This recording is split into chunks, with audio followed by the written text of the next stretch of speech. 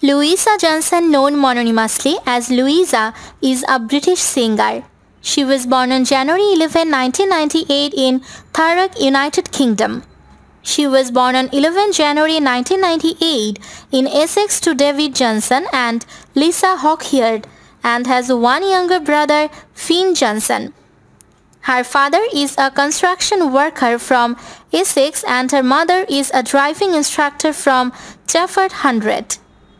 Johnson attended St. Thomas of Canterbury Primary School in Grace, Essex and the Harris Academy Secondary School in Chafford Hundred. In 2017, Johnson spoke about her friendship with former X Factor mentor Rita Ora, stating that she was still in touch with Rita. In 2018, Johnson faced backlash for multiple homophobic tweets she had made as a schoolgirl in 2013, which included the repeated use of the homophobic slur faggot. She apologized for the tweets, saying I was young and foolish and hanging around with the wrong crowd and didn't know any better. In January 2020, Johnson announced a collaboration with fitness clothing brand USA Pro. Following the announcement, she released Like I Love Me to promote the collaboration. For the artwork of the single, Johnson posed completely nude, being photographed sitting down in front of a plain backdrop with one leg raised towards her and the other one spread out. On 13 July 2018, Johnson announced via social media that she had left Psycho. She also announced the release of a new single for early August with Ministry of Sound. The single Between You and Me, recorded in collaboration with One Bite, was released on 10 August 2018. Later that month, she was featured on Mars Monage's single 999. In 2019, she collaborated with Sigma on the single Here We Go Again, which charted in the UK at number 98.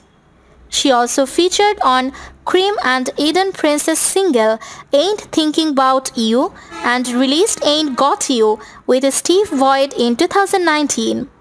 In 2017, she also featured on Olly Murs' single Unpredictable, which reached number 32 on the official UK singles chart and received a silver certification from BPL.